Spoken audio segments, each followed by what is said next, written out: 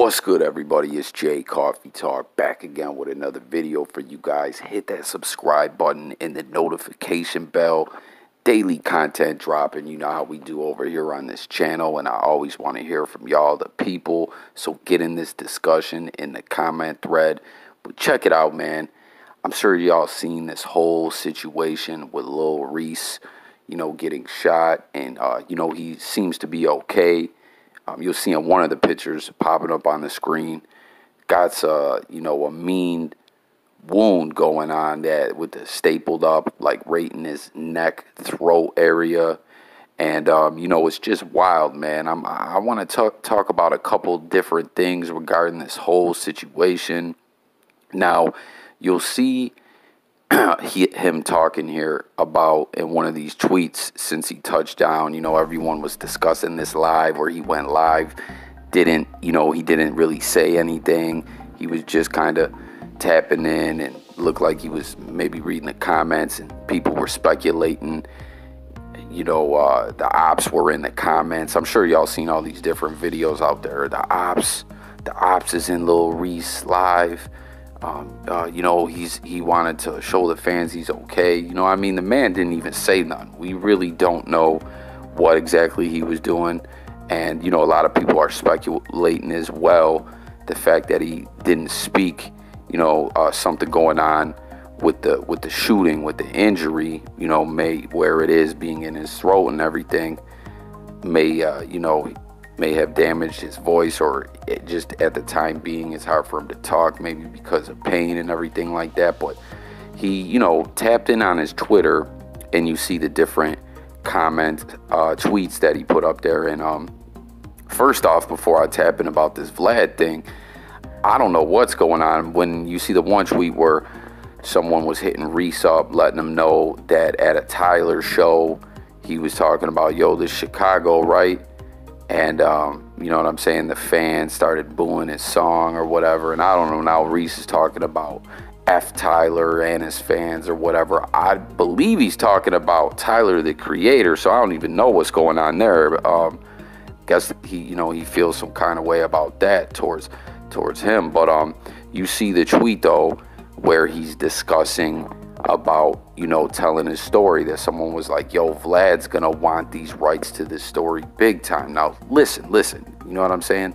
I'm bringing you guys this from a different perspective, as I always do, you know what I mean? Because a lot of people cover all these different stories, you know what I'm saying? But my take always, I feel like, is a little different. I give you a little more than, not dissing anyone out there.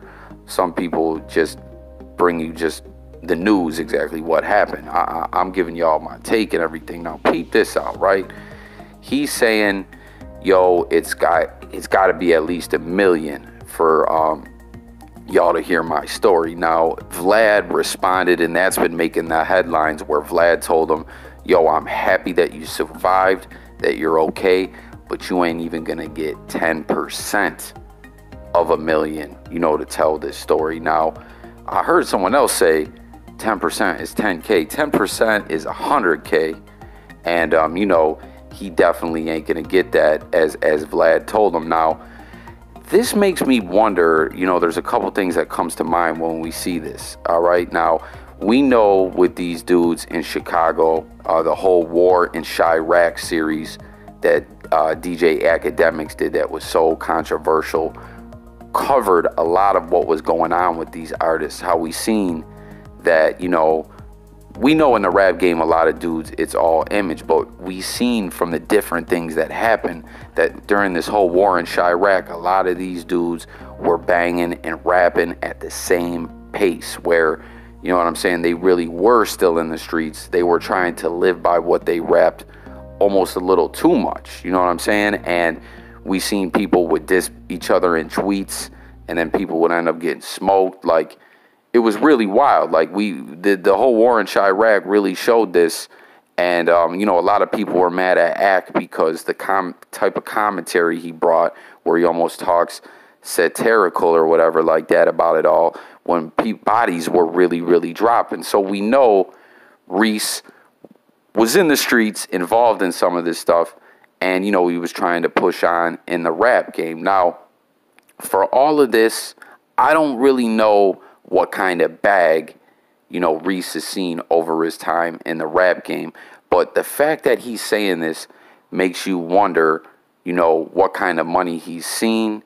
And it just makes you wonder, you know, is this all worth it? And what I mean is, if you're in the streets, you're in the streets. You know, people sometimes get out of the streets, you know what I'm saying? They get some bread together and they save up for a business, or they invest their money in something else and go legit, or, you know what I'm saying? They still stay in the streets, but they slow it down to where, you know, they're you know, not as exposed out there in danger all the time, and then they transition over to a legit way to change their lives. You know what I'm saying? No one really wants to be in the streets forever. I guess some people do, but we know it's only going to lead to jails, institution, death, pain, suffering, and everything like that, right? So it almost makes you wonder, has he really made money like that? You know what I mean? And is it all worth it participating in this kind of stuff at the end of the day if you ain't really getting to the bag? Because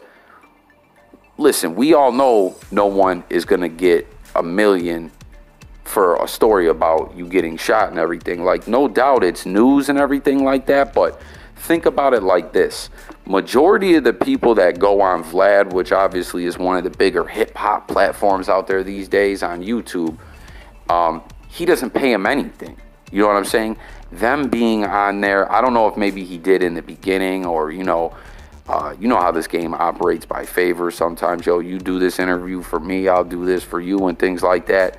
But now Vlad is so big, people want to come on to his platform. You know what I'm saying? So majority of the time, Vlad ain't paying no one nothing to come on his platform. And these dudes that are going on there are trying to further whatever kind of career they're doing. You know what I mean? Like, because, you know, content nowadays, there's people coming out and wanting to tell their story who were like for real gangsters like that. And, you know, time has passed and now they're like, man, I'm getting older. You know what I'm saying? I don't have the money I maybe used to have because they went and did some time or whatever. Like, they're like, I need to get on here and get a piece of this money. You know what I'm saying? That's going around that everyone's getting for telling their story and doing podcasts and having their own online platform, or, you know, whatever they're trying to push. We've seen so many of these dudes, everything from former guys in the mob to like the dudes from Jay-Z's projects, DeHaven, all different kinds of people, you know what I'm saying, who were really out there like that coming on because they're like, man, you know what I mean? I'm not where I want to be at. I should be getting some of this bread too. So for Reese to think, you know what I'm saying, like, and I don't mean to sound insensitive to him or anything, but yo, my man, you got shot. You're in the streets. Like, people get shot. Like, that whole paid in full joint, man. People get shot every day, B. Like, why do you think that your story, not saying people don't want to hear it, but why do you think your story is so much more exclusive than anyone else out there rapping who got shot? That's the biggest platform on YouTube is going to pay you $1 million, right? Like, think about it like this. We've seen, as I was just saying, all kinds of guests on Vlad TV. You know what I mean? So many people that you probably thought would have never been there. Word is Keefe D, you know, who made his rounds on the internet. And we know he's trying to get his some kind of platform for himself going too. He's trying to get this whole podcast bag, interview bag himself. And word is, with all the information, you know, Keefe D had regarding the whole Tupac thing and everything like that, a lot of people say Keefe D might have only got like 5 racks out of Vlad. Because I believe Keefe was saying 10, I'm not positive. And it's been disputed. And there's even word to some people say it was maybe as low as like 2 G's. So why, you know what I mean? Someone like Reese, who just got clapped, why are you going to be so much more important that you're going to get way more bread than this? You know what I'm saying? Vlad's getting money right now.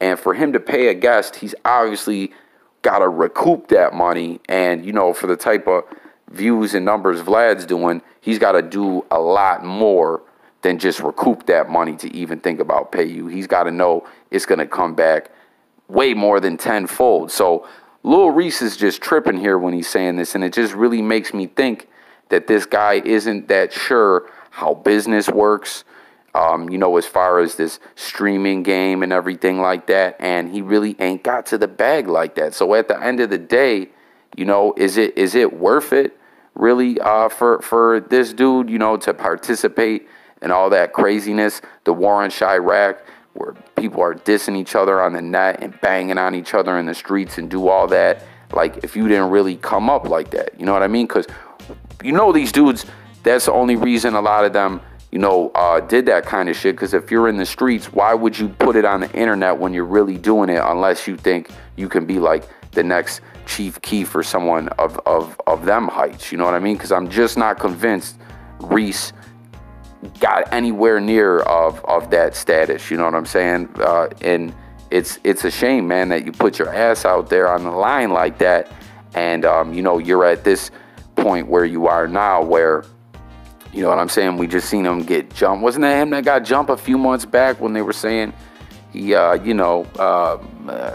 shit himself, or you know what I'm saying? Like, and then this happens, people are clapping you still got enemies, you don't have enough money, it seems, to where you don't even ever have to go around there no more. Like, you're still out in the danger zone, and you're thinking that you getting shot now, this story is so viral, like this is going to be the big thing that makes you, where you're going to walk away with $1 million. Like, I don't know. I just think this man is tripping. And it just really goes to show you, what people are trying to do nowadays for this internet fame, like, is a dangerous game. And this situation, man, I just don't think this man, was nowhere near where he wants to be. And I don't know, like, people got to really think about and analyze this. You know what I'm saying? Run the numbers. Like, I'm doing this happened to me, I'm only seeing this much money. Like, I don't know, man. I'm just kind of thinking that this dude isn't that intelligent business-wise. So get in the comments. Let me know what your guys' take on all that. Like I said, as always, that's what my channel's all about, on all the different topics that I cover, seeing what the people think. But I don't know, man. Like, I just don't understand what exactly this dude's thinking, to think he's gonna get that kind of bread. Now, being that his name is in the news right now, algorithms and interest from people and everything, he should be mad active right now, where he wants to get around to all the blogs and do different interviews and things like that, for free, so he can get everything pumping and you know what I'm saying, pump out some hits and whatever else he's going to release, whatever kind of content, to get the views up and get to the bag. But it just seems like he's looking at this thing totally backwards, and is just totally unaware and of what's really, really good out here, in this whole streaming game, and what his status is in it. Now, before I close this out, right, like, let me know, as I said, what y'all think about that whole situation. I want to say something about Vlad, since we're talking about Vlad right now, right?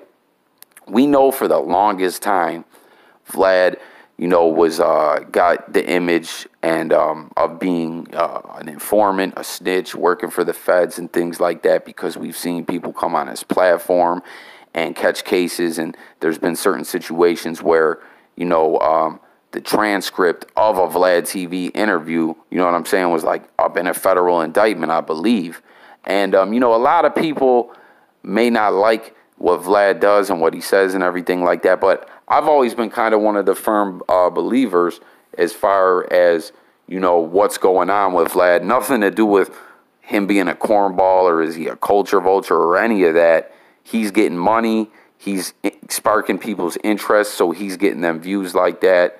And, at the end of the day, these people go onto Vlad's platform and, they talk about what they talk about. So, you know what I'm saying? They should be more careful and just maybe not answer certain questions and things like that. That's how I've always kind of felt. Even though, I'm not talking about my personal feelings, like, is he a cornball or none of that. That's besides the point. At the end of the day, they got to watch what they say. And it is what it is. But I've recently, you know, and Vlad said things like, yo, I don't ever ask anyone about something that can really get him in trouble unless it's over. It's a case that's over and it's done with, and I try to not make him go in too far. And there's been things that I didn't even post because I thought that, you know, it may cause them some trouble. I've recently, on just a couple videos that I was just watching on Vlad, felt like he really did kind of cross the line with some of the questions. He had this one dude on there, I'm sure y'all seen him. He's been popping up, you know, he's in the algorithm heavy right now on the recommended on Vlad's platform.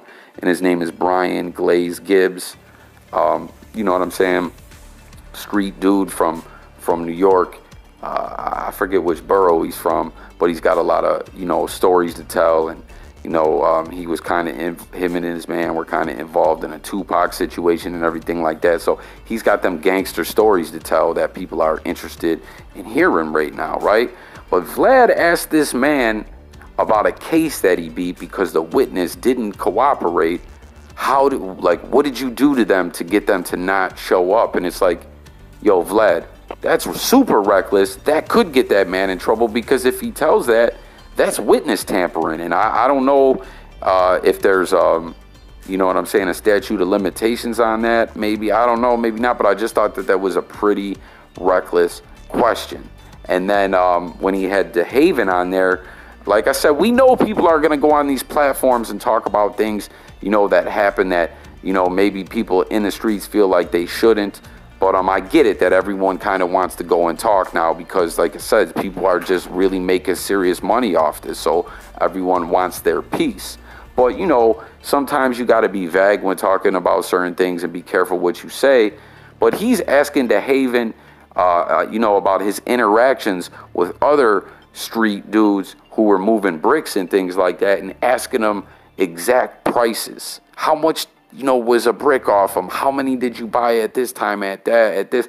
And it just feels like it could get some of these dudes caught up in a conspiracy charge. You know what I'm saying? Like, maybe they could take that information and link it to something and date it back, and then bang, we got a whole RICO case. You feel me? Like, I don't know. I've always thought that even though Vlad is who he is, at the end of the day, these people come on there and talk about what they do, and Vlad's just putting out content that people want to see. But I feel like really recently, you know, because I feel like both of these videos that I'm talking about are pretty recent. Maybe they're not. Vlad's wilding out a little bit with his line of questioning more than ever. So tap in the comments, guys. Like I said, let me know your thoughts on Lil Reese, the shooting, where he's at in his career, you know, the streaming game, where he stands and all that. And you know, was this all worth it? His journey in rap, and is he doing things right or wrong? And, you know, these Vlad 1-900 get indicted questions that he's asking. So thanks for watching. Look forward to hearing what you guys got to say in that comment thread. It's Jay Coffee Talk. If you didn't already, subscribe to the channel. Hit that notification bell. Like I said, I also cover sports, other music, news, current events, blogs about life, and so much more. Sub to the channel, y'all. Daily content. We chop it up. That's what we do over here. I'll catch y'all on the next video. I'm out of here. Peace.